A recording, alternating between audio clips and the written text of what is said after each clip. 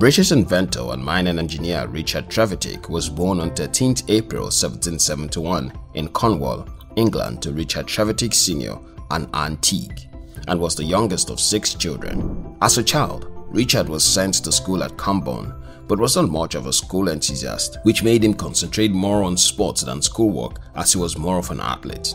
He was once described by one of the schoolmasters as a disobedient, slow, obstinate, spoiled boy, frequently absent and very inattentive. Although when it came to arithmetic, he showed great knowledge and interest. He spent a part of his childhood watching steam engines as they pumped water from deep tins and copper mines in Cornwall. At some point later in his life, Richard was a neighbor to William Murdoch, the man who pioneered the steam carriage. After the little education he had, Richard went to work at the East Stray Park mine at the age of 19. He showed interest in the work and was quickly promoted to a consultant, which was a position that was not usually given to someone that age. This earned him some popularity among the miners, also due to the respect they had for his father, who himself was the head of miners.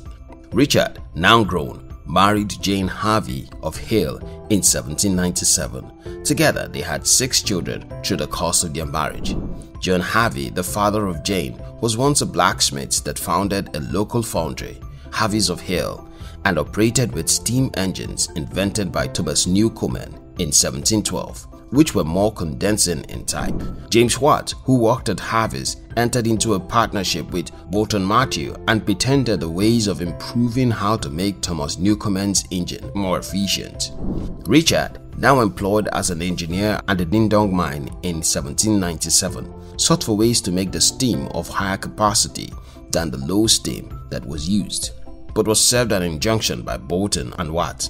Richard, however, kept on with his idea all the while gaining knowledge from the experience at the mine. He then realized that instead of using pressure that was near to the surface, it was safer with the improvements in boiler technology to produce high steam that could move a piston in a steam engine by itself.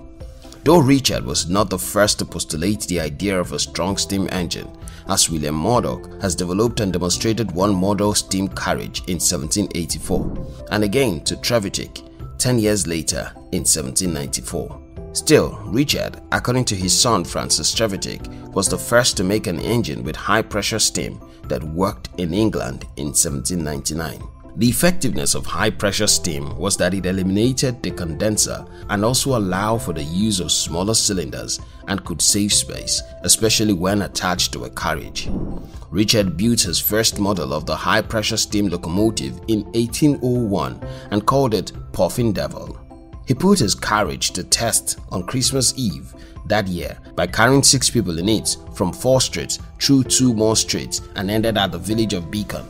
It was recognized as the first test of transportation powered by steam. But the locomotive broke down 3 days after its publicized test when it passed over a gully. The engine overheated when the water boiled off, causing the machine to burn up. Richard did not see this as a setback but considered it an operator error. He went on to get a patent for his high-pressure steam in 1802. After that, Richard built another vehicle that was powered by steam for the road the next year and called this one London Steam Carriage. When he drove it from Holborn to Paddington, it attracted more attention from the press and the public than the previous one, but the passengers found it uncomfortable and more expensive. This led to it being abandoned, and the rights to the locomotive were sold to Samuel Humphrey. That same year, in 1803, one of the pumping engines for stationery exploded in Greenwich, killing 4 men. Again, Richard blamed it on the carelessness of operation rather than a design error. But to Bolton and Watt, it was an avenue to condemn the work of Richard as a risk. In response to the criticism, Richard built 2 safety valves into designs he made in the future. Humphrey, who had purchased the rights to Richard's locomotive, set a bet with Richard Crochet in 1804 for 500 guineas to have the steam locomotive haul 10 tons of iron through 9.7 miles. Humphrey won the bet despite doubts cast by viewers. In 1808, Richard publicized his first steam railway locomotive that he called Catch Me Who Can, which was intended to show that rail travel was faster than traveling by horse. The intention was marred by the weak tracks that waned the public interest. This disappointed Richard, who then seized the design of railway locomotives. Richard was not discouraged, however, from researching other projects to exploit the high-pressure steam engines. That same year, he entered a partnership with Robert Dixon, who supported several of Richard's patents. Their business, however, went high and low that by 1811 they were both declared bankrupt until Richard was able to pay off most of their partnership debts in 1814. Richard again designed a new high-pressure condensing steam engine in 1812 known as the Cornish engine. It became the most efficient engine in the world at the time. He also installed a high-pressure engine at a threshing machine that was cheaper and was used for 70 years before it was retired as an exhibit at the Science Museum. He continued with his invention in 1829 with a closed-cycle steam engine and a vertical tubular boiler. The next year, he invented what was the early form of a storage heater and was also invited by John Hall to develop an engine of a new vessel at Dartford, which earned him £1,200. After a year of working at Dartford, Richard took ill with pneumonia at the Bull Hotel where he was lodged, alone and far away from his family, whom he had been accused of abandoning for the cause of his work.